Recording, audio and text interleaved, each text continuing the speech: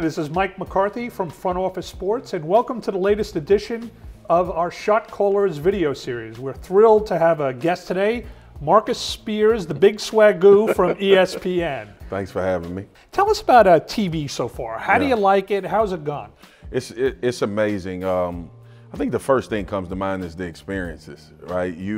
When you're an athlete, you never see behind the scenes. You never see what goes into a production of a game or an award show, the work that's put in prior to everything looking pretty to everybody that watches it on the tube. So it's been an amazing experience for me. If anybody knows me, I'm myself on television. I don't know any other alter egos. And it's been embraced by this company. It's been embraced by my colleagues, and that's what's most important to me. So it's been an amazing experience. Mike Greenberg himself has called you the next Booger McFarland, and Booger McFarland went from the SEC network, where you have worked, to Monday Night Football. How does that feel? To have a compliment from an icon is special in any arena, but from G, as I call him, everybody else calls him Greeny, I was starstruck when I first worked with him. I have been watching this guy for 15 years.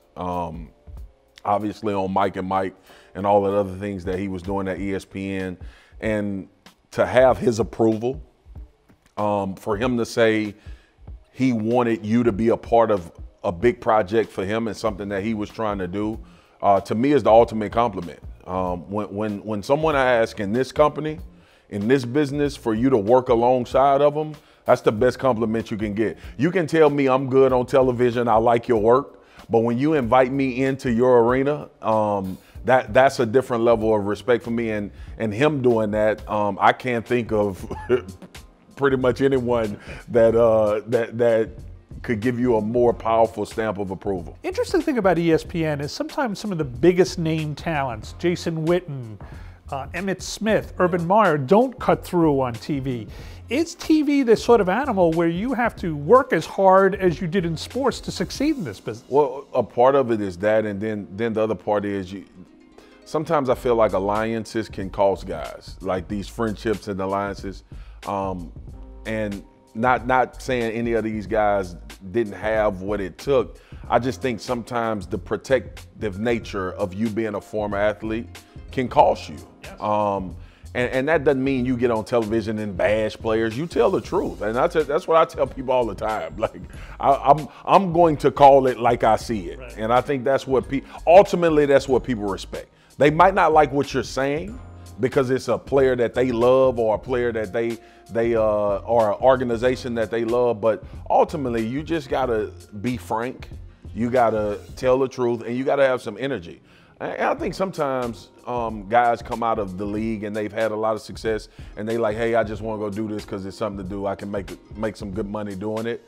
I came into this looking at it as a 30-year career. Right. So, your approach to things are definitely something that sets you up to either have success or not. Yeah. And then you got to be good on TV. Like, that's really what it boils down to.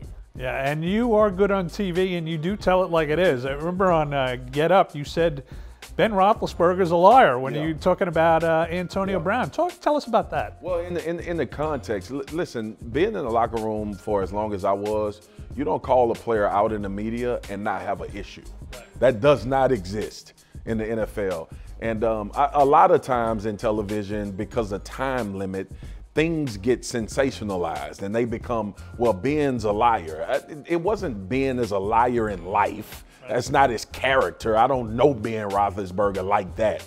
But what I knew in that situation is that you can't think everything's okay when you call your teammate out in the media. Like, that's a part of the NFL code that never happened. So in that particular situation, and I tell guys all the time because I know I see them in passing, like, dude, it's not a vendetta against you. Like, these are things that you know, right. and I know as well. And so it's been I've had some moments, and I'm not like, I don't chase the big moment, and I just say things like I see it. I mean, it's really that simple for me. But cutting through and being forthcoming with your opinions, to me, has never been a hard thing. I grew up arguing with my dad and my uncles about sports and all sports. So it's very normal for me. Yeah, Granny says you're one of the few NFL folks who can talk about any sport.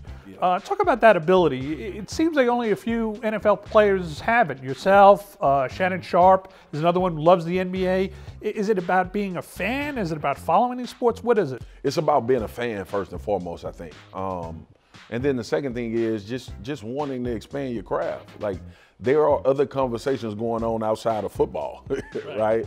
And but one big thing for me, I never wanted to get pigeonholed as he's this. And because once that runs out, or once there's no place for that, then you got to find somewhere else to go. The one thing that I've learned from a lot of guys, especially Greeny and obviously Stephen A. and Max and just Jalen, and then talking, like, why not be involved in other sports? Why not have something to say? I played basketball growing up, so I'm a big basketball fan. I know a lot of guys that played in the NBA, and so it's not unnatural for me. Baseball, my son is 10 years old. He's a lefty, and he plays baseball. So I've learned a lot about baseball in the past 4 years, just watching him and wanting to know, you know what, if this is a possibility, I need to be able to talk to somebody about what he should be doing to have a shot. So it kind of works organically for me. It's not something that I'm putting a lot of, I need to go and watch every NBA game. I need to know the name of the players and the stats. That's not what I'm doing here. What I'm doing is I'm being a fan. I'm expressing my opinion about things that are going on.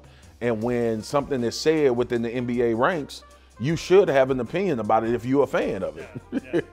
Tell us about yourself. Why do they call you the Big Swagoo?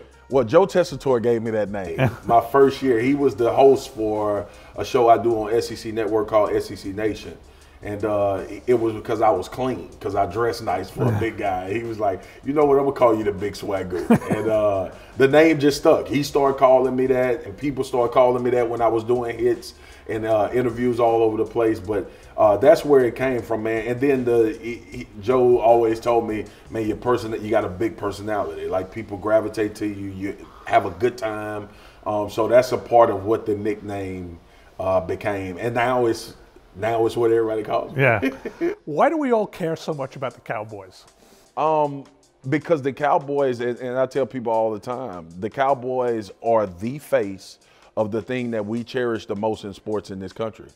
Football, and they're the most popular product.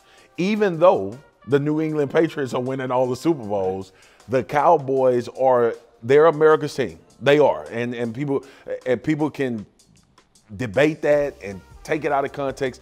There is a reason that it's the highest grossing franchise. There's a reason it's worth more than any other franchise in the NFL, because people gravitate to it.